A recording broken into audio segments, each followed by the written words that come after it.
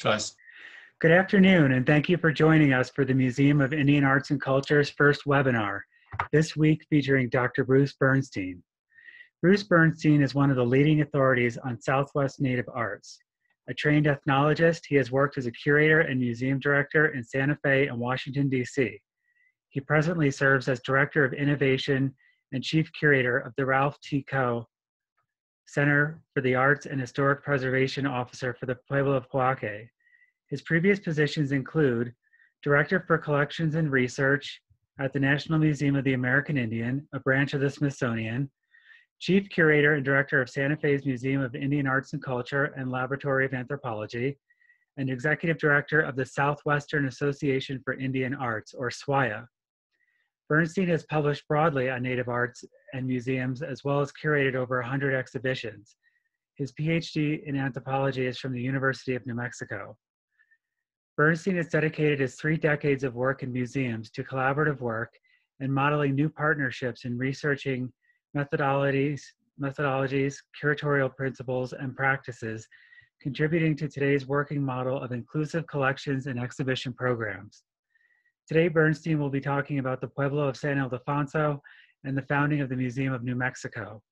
The talk complements our current exhibition that Bernstein co-curated with members of the Pueblo, San Ildefonso Pottery, 1600 to 1930, Voices of the Clay, which you can see at MIAC when we reopen. One last note before we kick this off.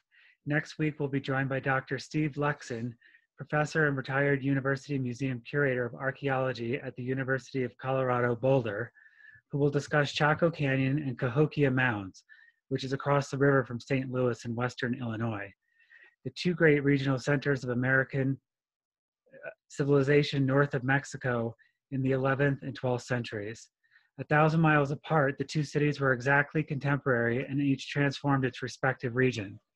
Lexon will compare and contrast their histories, exploring if and how the 2 cities might have interacted. I did want to call your attention to the one logistical feature of Zoom, and that's the Q&A button. That's the place to ask questions since participants are muted during the webinar. Okay, without further ado, I present to you Dr. Bruce Bernstein.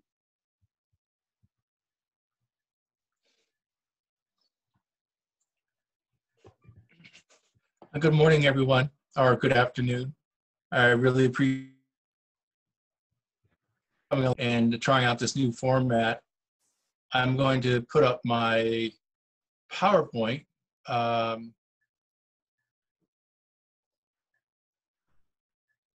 this is probably new to many of us how to do this. Of course, I've given talks previously. And please, there's no way to interrupt me and ask raising your hands, but there is a way to do that through the questions, as Andy mentioned. So please do that. As I was working on the talk, I was looking at images of pottery, and I was thinking that this would be a perfect talk at some point, was just to show you an image like this, and we could help sort them out. And I think this is one of the things that when we tend to look at a community like San Ildefonso, we tend to think of it in a very fragmented way. Of course, museum collections are naturally fragmented or just small slices of things, just in terms of how a museum collects. But what do we really know about the community, and have we really heard about the community? And one of the things, get this to work, and one of the things I often think about is, so we've got these objects on the shelf, and what about the spaces in between? And I think those spaces in between are an important reason, give us important clues in terms of what we're looking at. It's the things that perhaps can't be collected. It's the cosmological, it's the social aspects of things. And I think that's important. As Andy mentioned, I co-curated the exhibition with Eric Fender and Russell Sanchez. I put with Eric and Russell here because I did this on my own without really talking too much, but you'll see how they're in the talk itself. And hopefully they're on the talk and will ask me some pithy questions. So San Ildefonso and the creation of museum, it is the museum's first collection. And I think that's important. And I just realized that you should be seeing things like this instead of my view. And sorry about that. And anyways, it is the museum's first collection. Those first collections were from the Pajarito Plateau, and they were all more or less pre-1600. The San Ildefonso is also the first exhibitions. Some of those rooms have been recreated in the Palace of the Governors for many years. There are also some of the paintings that were shown in the New Art Museum, as well as some of the first styles of pottery. San Ildefonso provided the ethos of community-based collaborative work. 20 or so San Ildefonso men, along with their wives and families, accompanied about 10 white men and women archaeologists, and really, I think by example, showed the archaeologists some things about working together. San Ildefonso is the impetus or the reason for Santa Fe Fiesta and the Santa Fe Indian Market. And it's the only collection in the museum system, in the 4 museums, particularly in Santa Fe, that are used throughout the museum system. So just some things to consider. A lot of this, I just want to lay out some groundwork. We need a new, better nuance, better understanding about the value of native arts. If we know more about the context of making art, increases our appreciation. It allows us to see more of the beauty, and transposing means can diminish the beauty of a piece. We have an obsession with names and single individuals when we think and talk about San Ildefonso, particularly pottery. But what about the community-based things about that? And this is my dictum, really. Just forget everything we think we know because we don't know much when it comes to. So here's some things to consider that I'll be emphasizing. Things are all community-based. The community does care for itself. The sentience of actions and people. People at San Ildefonso are the protagonists. It's not Hewitt, it's not Chapman. They're just in reaction to, it's quite different than the way history and anthropology, museums are written, that the curators did this, that somebody handed a person a shirt and asked them to duplicate that shirt. And I hope to show you some reasons why that doesn't really work so well. And I really think about these 2 words. We toss around these words, accuracy and authenticity. And I think the community only shows accuracy of what it is and who they are and who they've always been. Authenticity is our obsession with whatever that means. In this brief statement from Alfonso Ortiz, one of my mentors, the idea of change and constant change, and just skipping down towards the bottom of that little passage, this pattern of extensive trade and exchange was not so much altered by the Spanish as Americans as it was augmented. We like to think that native cultures are, again, static and unchanging and unable to absorb and adapt. But it's really the native people in the village who are making those changes. And some of the power of the villages are these types of things. And we're privileged here at Santa Fe to be able to go out and see these types of events, these dances, which are visual prayer. And the dance and song, which are the continuation of people. It's not an innate creation, but it's a continuation of the creation of the world. And being in these sacred spaces allows people to have a continuity in their culture. It's always in an act of becoming. It's always it's not something that's, again, static. Now, Edgar Hewitt, the founder of the museum, described the Pueblos as buried in debris of time and submerged by foreign influence. And Hewitt believed the Pueblo was 9/10 archaeology now. Now these are contemporary photos of contemporary in the sense they're both taken right about 1910, 1912, and the one on the left facing the screen are San Ildefonso men working up in archaeology, and then at the same time you can see this vibrant village, San Ildefonso, and this is where people live. You can see the houses and the fields. There's the bigger building in the background is the church. You can see right in the middle of the photograph, if you're familiar with the big cottonwood that graces the north side plaza of the community. It's a little differently configured than it is now, but that's another story. But anyways, Hewitt really thought that the evidence of San Ildefonso was in the dirt up there at Pajarito and not so much where people were living. He was right, it is in the evidence of the dirt, but to think that was 9/10 gone, I don't think is quite right. And he would also believe that he needed to save San Ildefonso through re-education of them about their ceremonies, which he called the House of the Sun. He found this ceremonial cycle and taught people this ceremonial cycle, and he asked them to reenact this ceremonial cycle at the Santa Fe Fiesta. And again, one is authenticity, and the other is accurate. So on the right side of the screen, that's Agapito Pino, leaning against one of the kiva houses at the Pueblo. In the middle is a 1910 shot of people dancing. Clearly, there's nothing inaccurate about people dancing and participating in their communities. But if you look on the right, on the left side of the screen, you can see the reenactments that Hewitt had. That's Hewitt in the far left of that picture with the float coming down, the prehistoric trade. This is the March of Time parade they did for the 1920 fiesta. And on that float are some museum, what we call museum collections. The men walking around are all San Ildefonso men. They've got shields, cardboard shields painted by Fred Caboti slung over their shoulders. And the man standing at the very back against the back wall is Julian Martinez. Here you can see some of the uncomfortableness of people performing. I'm looking at the photo below it now, the two eagle dancers, Julian Josito Montoya, and Crescencio Martinez in the middle. You can see just a little bit of uncomfortableness in that. So we have to ask ourselves that Pueblo people are the most essential element in creating the museum and the School for Advanced Research and the Indian Arts Fund. And they get a little help from Hewitt, no doubt.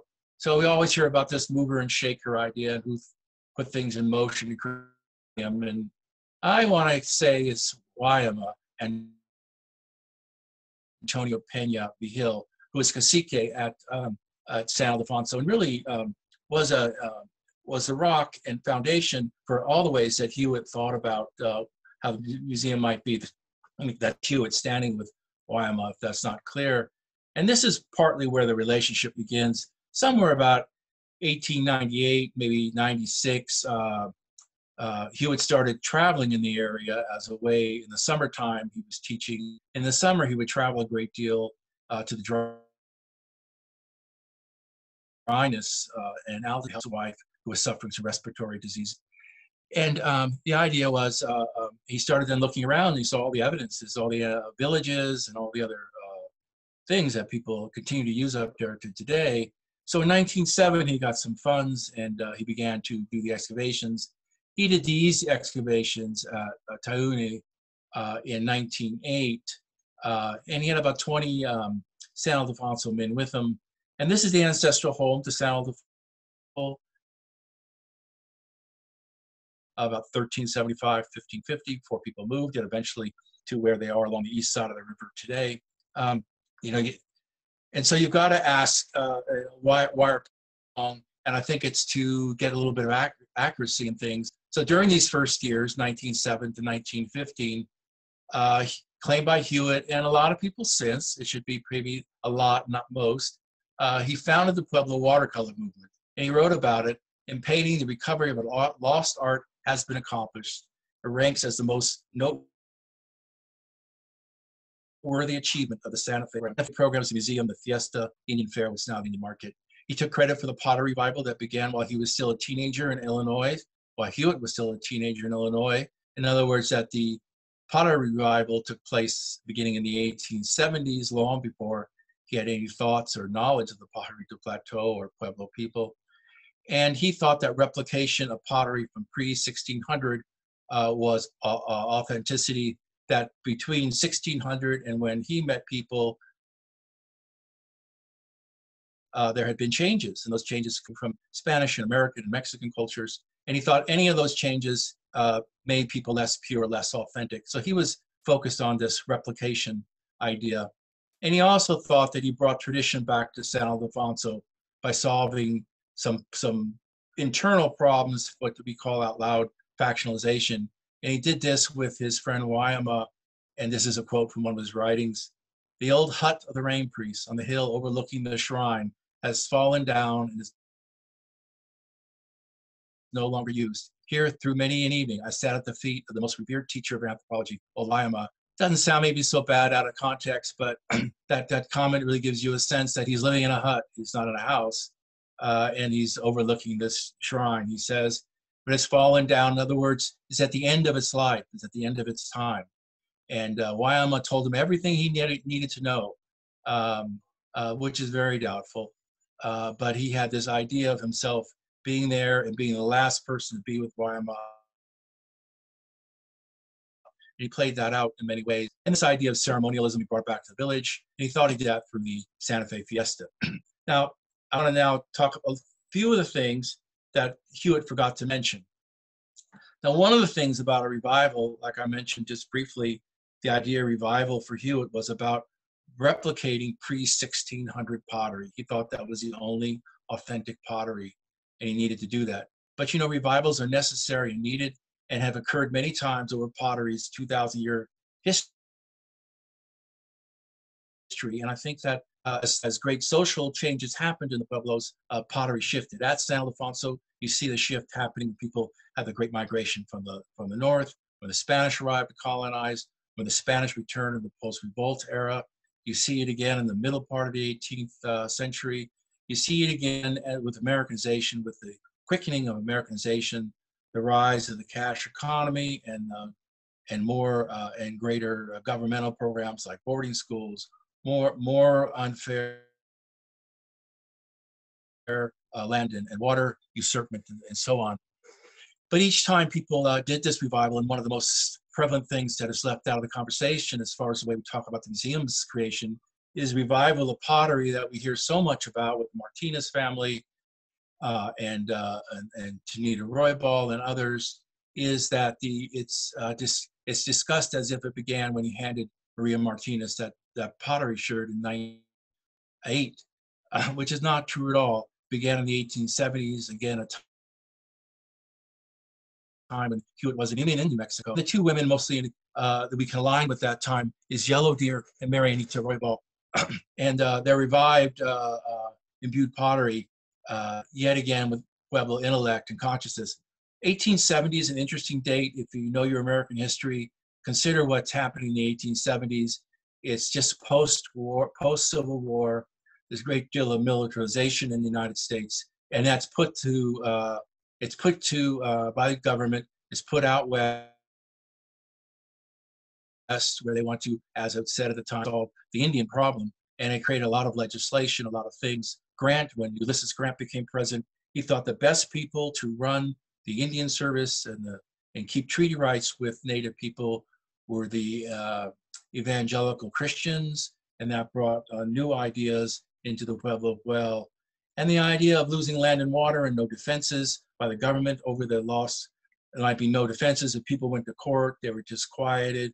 So San Ildefonso people were losing land and water rights. So this 1870s is about reviving, reminding people who they are, and that the authority and agency of the community is depicted or in the pottery itself. Now this is Hewitt's idea of replica as authenticity. So on the right-hand side, the far right bowl is a bowl that he excavated, and it's probably about maybe not as early as maybe 1450, 1500, excavated at Otui, and the bowl, just the smaller bowl, is pretty much a direct copy of it. You can see it's a little stilted. The people who made the bowl on the left of the bowl could not replicate it, but they used clay at the time. It's the same paint, but it looks very different the way that they laid it out. So this was one way, and this was a very particular person who copied archaeological pottery, and that person is Julian Martinez. The pot on the left side is a response of Crescencio and Ana Martinez. It's a very different type of response. He had a different position in the village, a position of some great authority in the village, of great responsibility to the village. Julian didn't share those high levels of responsibilities with Crescencio. And I think because of those responsibilities, Crescencio kept more to the dictum of, as people continue to say today, as Russell always reminds me, take what I know, but make it yours. Whereas you can see, Julian was working on the idea of copying, where Crescencio took the idea of painting as his life understood what he was looking at, not as something to copy. And I think, again, that has to do with their different positions. This is something that's just come up, and I tell you, I've told this story so many times over the years, and so grateful. The other day on the phone, Russell Sanchez, one of my co-authors, co-curators, said she never would have used that lump of clay. because she wouldn't know what it was. Like a gracious, generous Pueblo person, she took that lump of clay from Hewitt when he was offered to her rather, and she probably used her own clay to make this little box. And Julian then copied this water serpent. It's the first water serpent specifically made to sell. And again, Julian's ability, because of his position in the community, that he would copy a piece of rock art. Crescencio may not have been so easy to copy a piece of rock art, but rather look at it again through a filter of who he is. Now, the idea of change in pottery is long-standing, and I think it's important to understand how much pottery changes over time. So just a few examples of types of changes that pottery have. You can see the necks getting longer on these types of pots. It's kind of a progression of ideas, same materials in all three of these pots. Again, this idea in these pots is the same sort of thing, where you've got from the previous, you've got this white, black on cream in the upper left. You can see now it's got a bulge around the belly of the pot, and that's painted in that area. It's got a long neck now, makes it very different for carrying water. And then on the right-hand side, on the upper piece, the tail polychrome. This is a type of pottery that I think is a reaction to colonization by the Spanish, and a long neck with a red polished background. This has some etching on it. You can take a good look. You can see the corn plants that are etched into the red on this particular plant. The designs on the bulge of the pot, the middle bulge of the pot, are not so different than what would have been done 100 or 200 years before, but the looks different in the way that it's constituted in this piece of pottery. The Sakona polychrome is another way that people divide out the beginning to paint the neck of the pot versus the tail polychrome that's not painted. As another one of my mentors, Jerry Brody, always said there's lumpers and splitters, and I think I'm probably a lumper and not a splitter. And this is what happens when people try and copy this stuff. So the pot on the lower left is a copy of a biscuitware. It just doesn't work very well. I want to move on and show you some other things that Hewitt totally ignored that were going on in the world in the Pueblo before he came along. Again, I've kind of made the point with a little bit of sarcasm, I do agree, that apparently Ildefonso started its life or found itself again when Edgar Hewitt showed up. I don't think that's true. These four pots are all pottery made in the mid part of the 18th century, the 1780. They're all pieces of pottery that are brand new. These are very, very new. It's a new idea as people took wheat into the villages to grow, that people knew how to grow wheat and so forth. But people really started working with wheat as a crop in the middle of the 18th century. There's a series of things and changes that people needed. But for us, looking at the materiality of the village, one of the changes are these great big jars that were needed to store the wheat. These are big, heavy jars. They're far bigger, twice or three times the size of previous storage jars that had existed. And this was used to store wheat, as clothing and meat and other articles as well.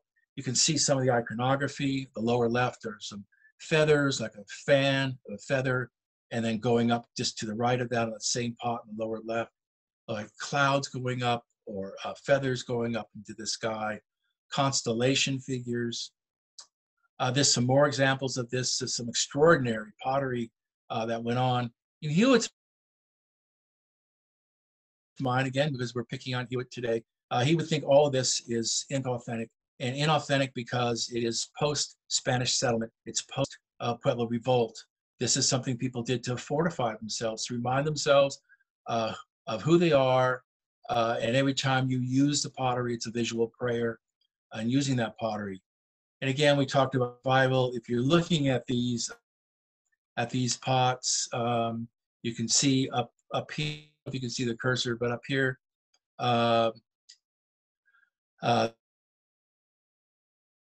this design here is up here on this pot here, and it's right here. So it's not a matter of tossing out what's gone on before, but again, it's the idea of making your own. Oops. And this idea then too, sometimes like these are reconstituted. You don't see that biscuitware, black on cream designs on these big ogopoge pots. And so sometimes, like with this big jar by Julian Martinez Maria, the one on the lower right, people needed to rethink the design iconography for reasons to make it work better. I mentioned this 1870 to 1900 period was a period of rapid social change. These are just a few examples of pottery that came out of this period. People were experimenting with new bowl shapes, with making, men were painting these sort of figurative story pots. People were using ink or maybe laundry bluing here on a pot like this. People were using, again, this black and red pottery, and then pots like this made by Florentino and Martino Flint.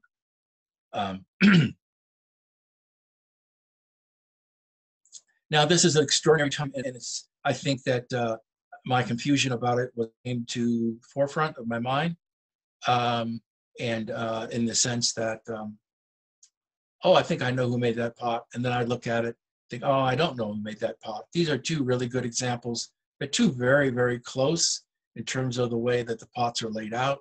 They have a body design, they have a neck, they have a shoulder design and a neck design.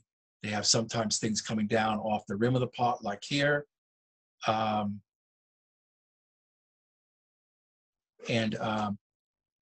me see if I can get the, well, that won't work. I was just trying to see if I get the pointer. So I don't know if the pointer's working or not.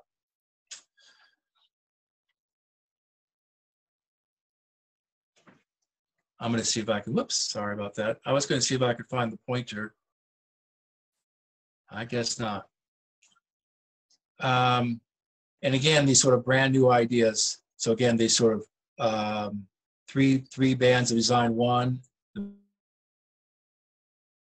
middle with this hatching like that, then here on the neck, all of those designs. These are obviously very close pots as well. There's annotate. Thank you, Andy, if you did that. I appreciate that. So what I'm looking at now, three bodies of design right in here. So on the belly of the pot, up here on the shoulder, and then up here in the neck, and then sometimes some things coming off the lip of the pot as well. You can see how close these pots are. It's very probably they're both made by the yellow deer. Probably made both of the pots, and then different people painted them, however, and that's partly what's showing. The other thing, this is the 1870s. This use of red and black like this. You see this red and black, black and red, right, all the way through this. And these leaf forms here, I continue to think they're somewhat influenced by pot villages to the west of San Ildefonso. I don't know if I'm right about that, but I continue to think that.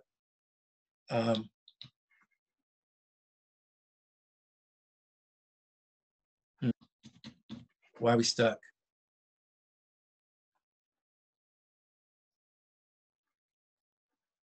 We're stuck, Andy. Shoot. Okay, what seems to be the Oh, problem? there it goes. Oh, That did it. Thank you. okay. Can you see the screen all right? Yes, goodbye. But it's all right? Yes. Okay. So these pots here then, we've got this. So this is this one very important woman who I've called Yellow Deer, which is the translation of this tailwind name right here, say, which I can never say right. I always get a smile when I try and say that word. But that's her. That's how you would translate that deer, yellow. And these are her English or baptismal names: Tonia Pena, Pena, Tonita Pena Vigil. And she worked on these pots with Florentino and Martina Montoya. And that's what I wanted to point out, this idea of families, that in these pots, you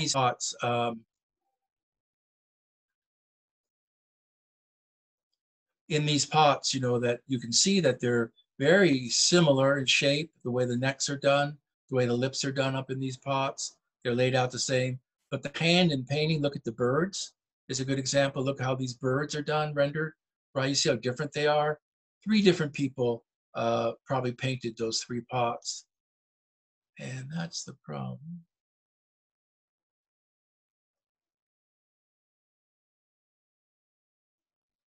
Time I go and use that, Andy, it won't let me.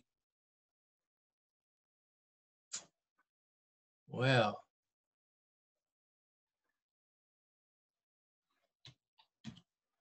help me, Andy. Oh, What seems to I be see. I see what I'm doing wrong. okay. I got it. I think I got now what the problem is. Okay. After re-click. So this is Dominguita Martinez Pena. Is a mother to Crescencio Martinez and Tanita Martinez. Then Roybal, we know her more as Tanita Roybal, one of the great potters. But Dominguita is a generation after Yellow Deer. And this is some of the extraordinary work that she did. Just really, really extraordinary. You can see the variety of things, the shape variety. She really did a lot of black on red. This was a style invented in the 1870s, maybe 1880 or so, and really carrying very important things. This spot up here in the middle, these little circles here, I didn't realize, but these are probably like big drops of rain that come in the summertime. You can see sort of cloud formations. You can see field formations up and down, night and day. Some of the most important types of things that, there we go. This is another potter that we've been really fortunate to find out something about. We just found these photographs of her and her husband. So this is Ignacio Sanchez, her husband Facundo Sanchez. These are Russell Sanchez's great grandparents. We knew a little bit about her work. I think this bowl epitomizes her work in the sense of this line work, these parallel lines that she did. You can see it on this pot that's in my collection that's been buried down on the lower shelves downstairs for so many years. I never really got very far thinking about it, but Russell and Eric both have been terrifically helpful. And then we find this photograph of her, began because of the sleuthing by Russell and Eric in the community and asking people questions and finding out things. This is a potter who's very much contemporaneous with Hewitt, but he never mentions her. These are some of her works, some identified, not identified, but again, a great potter. And there are a great deal of her work that's in New York. There's another great potter. She died in 1918 in the flu epidemic. This is Dolorita Vigil, and I included both postcards. I just think these postcards are great. My friend John Peckin says these came from Jesus Candelario, the original trading post. And you can see her style slipping down very often down the base. This one's not. You can see how, again, body, shoulder, neck design, and just the way she thought about those things. You can see her famous lineage as well. It's a very, very famous lineage. So her father, Dolorita's father, is the brother of Martina Vigil. That's the Florentino. And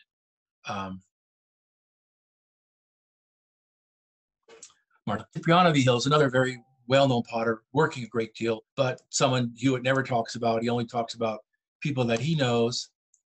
And then here's Florentino and Martina Montoya. And again, you see the variety of their work. Here's a potter that's clearly, this is noted in the exhibition. We put these all in a line. And these pots have fascinated me for a long time, clearly by the same hand, but we don't know who the maker of these pots are. We really don't have, we have some clues maybe at this point, 1915. And again, this is a period of time when everybody talks about the generative nature of pottery in the village. People aren't looking at what's being made in the village. This potter's working at the same time. This potter's working at 1910. This potter's working 1910. Those potters are working 1910. So you can see it's kind of problematic to suggest that all things started with Edgar Hewitt. And again, just going back, that why I'm gonna pick these guys to go up with Hewitt. He picked them because they were cheap, and we wonder why he even could think about people digging through people's graves and shrines up there. But part of it perhaps was to try and control the situation somehow to have these initiated men go up and maybe steer people away from these places, to pray and protect those places. It's a very complicated thing, and I really don't have a good idea to share with you about that. And I think that for Hewitt, I just think this is a direct quote as I understand it, written this morning. But dumb luck, I didn't know these people understand their culture well enough to choose the right initiated men. Did I even understand what initiated means? Thank you, Wyama. So he's finally thanked them today, which I think is fitting. And again, this is one of the places that worked a great deal over the years.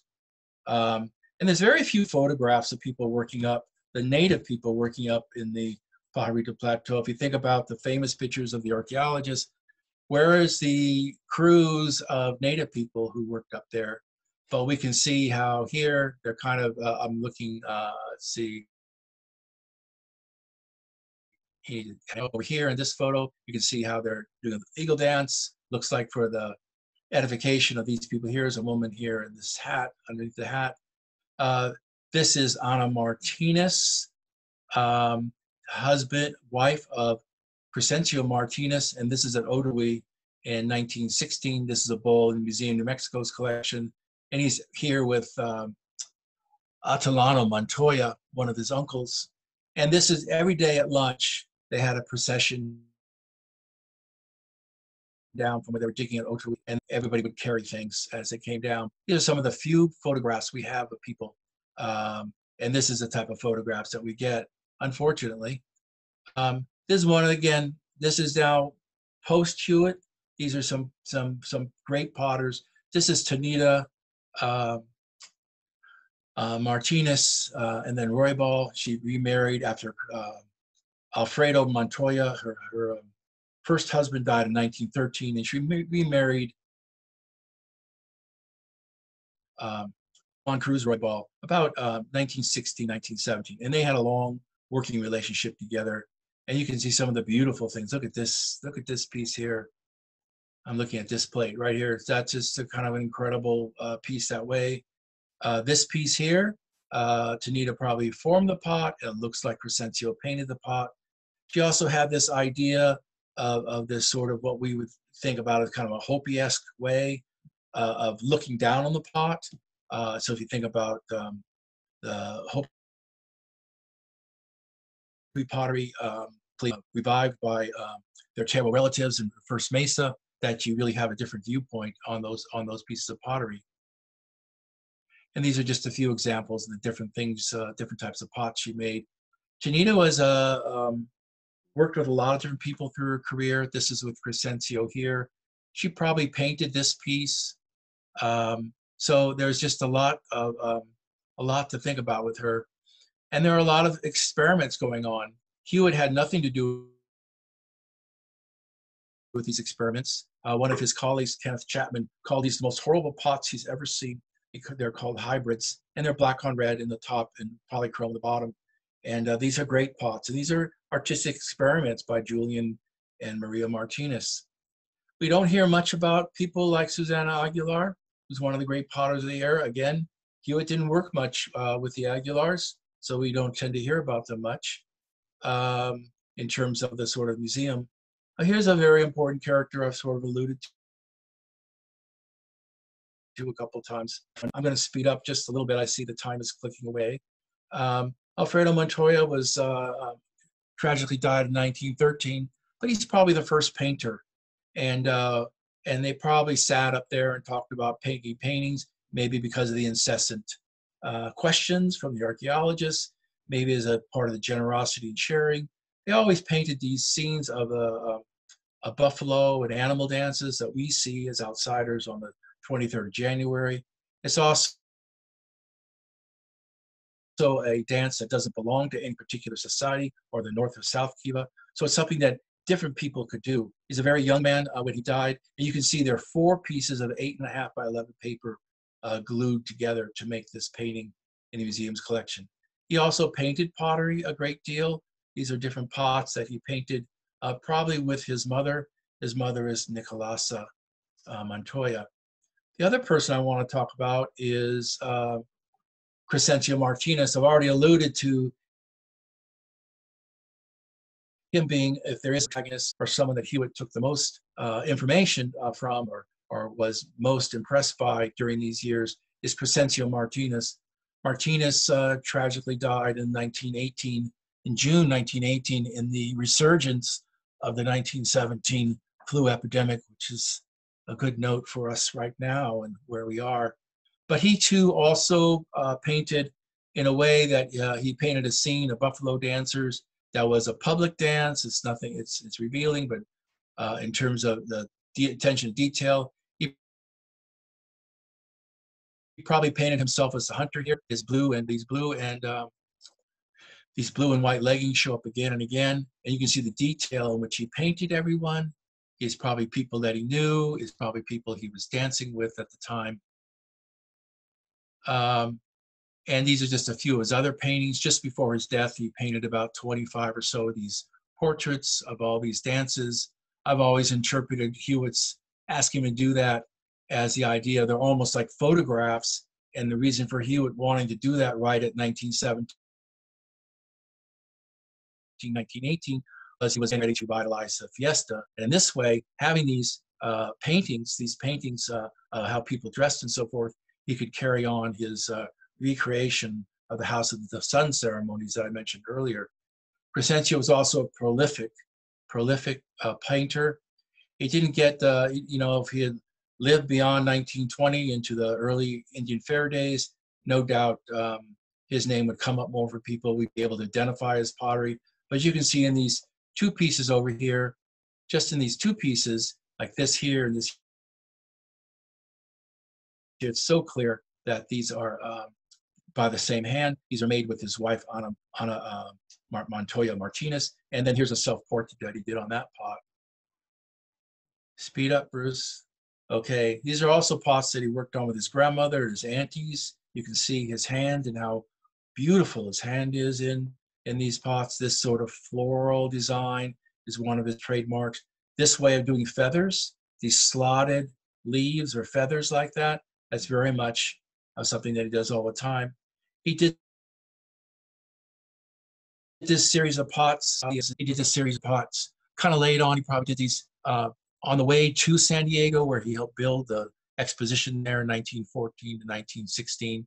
And he did a series of these pots, about 90 of these pots, that never really saw the light of day. But you can see how innovative they are. They do have some common things. This little sunburst up here, or sunflower up here that you see up there. Here's those feathers again. Here's those little sunbursts. These are really creative, wonderful pots. They got kind of lost in all this about black on black pottery. It's really unfortunate, but they're fantastic in every way. Here's just some more samples of his work. You can see just what a talented man, how much he knew about things. You can see this bird he painted on this particular pot here, the middle feather being a sash. It teaches us something about their community. Following that period too, there are they inspired a lot of things. You know, we've been talking about the inspiration for museum, fiesta, and Indian Fair, but the other places where they inspired things is this other painters. Tinita Pena, who was born at San Ildefonso and she lived at Cochiti, is a relative of Martina V. Hill. Montoya, who is Dominguita V. Hill's sister. But she began to paint, and probably began to paint after Crescencio painted about 1917, 1918. Abel Sanchez is another great painter. We don't hear much about his work. He painted 1920 through the 20s. He painted on and off after that. He got involved in government and some other work at that point.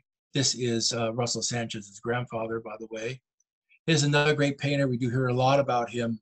I would say Alfonso Roybal, and he painted a great deal. He had a great mind, as you can see by these fantastic birds, just the creativity. When we saw these birds in Mayak's collections, Eric and Russell both were very excited because you just see the creativity and just working the ideas of these sort of iconography, these pieces of design, and just reworking to create new things all the time. He also was a chronicler of, I think, the idea of accuracy. that in that upper left corner, that's just not anybody making pottery, but there is something going on there. Those are people he knows, might be his own relatives, his mother and grandmother. You can see how carefully things are done in terms of informing us about things. The one below that with all the background of that mountains and the houses, that's about, whereas the one above that is just a little bit later. So I mentioned this idea about, Hewitt saying buried in the breed of time. So this is where he played out his archaeology. He thought that the Santa Fe Fiesta was the place to do that. And he, through the recreation of the ceremonial cycle and history, the tricultural myth that we all live within, that he did all these things that would bring his archaeology to life. As he said, we can catch our archaeology alive at fiestas through dance and historic pageantry. I think that sums it up. And I think this photo sums it up, that here he is talking to the crowd. The audience is sitting out here. They're going east on Palace, past the Palace of the Governors. And he's telling everybody what they should see. It's not unlike these other scenes where he's always telling people what they should see. In this opera here, this is William Cadman at the piano, a famous opera writer at the time. And these are opera singers telling the story of New Mexico. The Indian Arts Fund I mentioned came out of the work.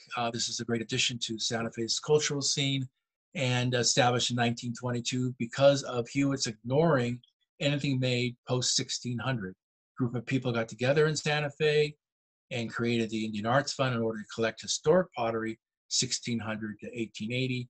That's housed at the School for Advanced Research now, Indian Arts Research Center. But the Laboratory of Anthropology, funded by John D. Rockefeller, was built for the Indian Arts Fund. Another story. In market, same thing, again, 1922. It is the shifting of things. Hewitt is losing some of his authority in town. There's some questioning about things. And what they did on this is this first fair, they put these pieces, this piece here and this piece here, they put them out on the tables with the award winners, like, I keep using the cursor.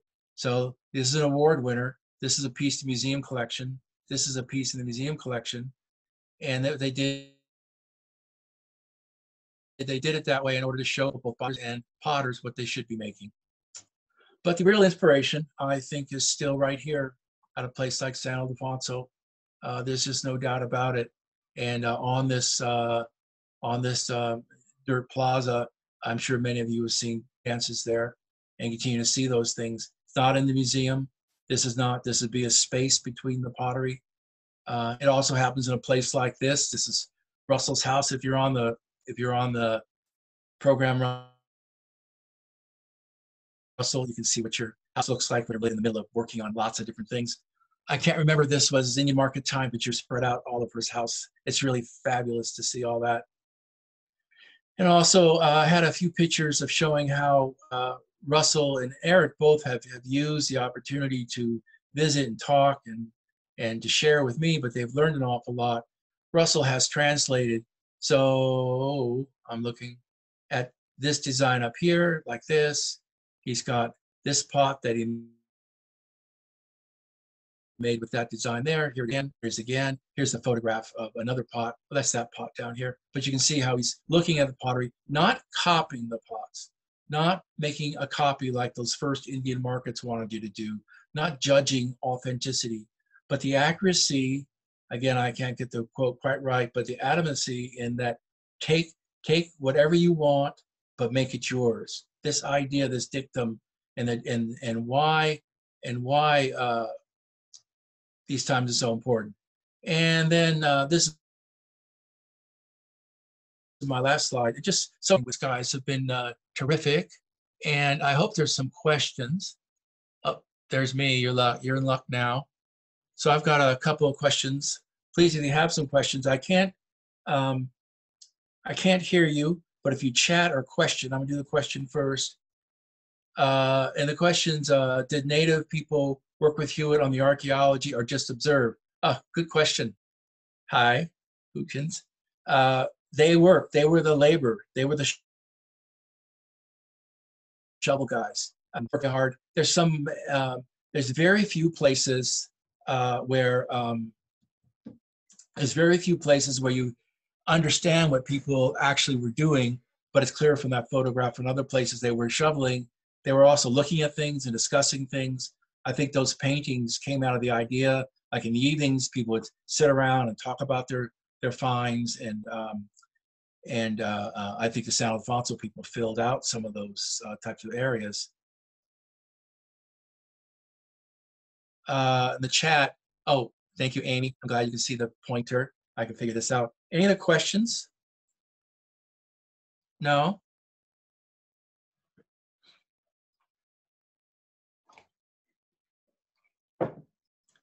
Well, I appreciate everybody taking the time to share with us today.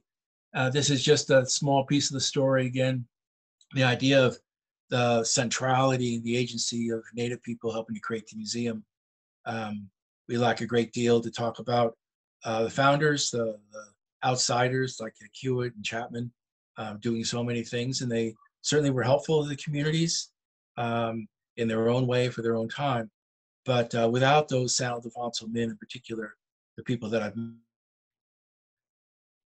mentioned, Waima, De Guito, Roybal, and Crescencio, there just wouldn't be a museum. Okay. Well, thanks everyone for your comments. And you can hear from me. I'm very accessible. So email, phone call, love to see you all again. Everybody stay safe, be well. What an incredibly difficult time for all of us. And we'll see what the world's like soon. I have one more question, Andy, and then that'll be it. Oh, it's Oh, just, thank you. Okay, thank you. we're set. Okay, Andy, it's your turn. That concludes today's lecture. We're so glad that you joined us on this novel format for us.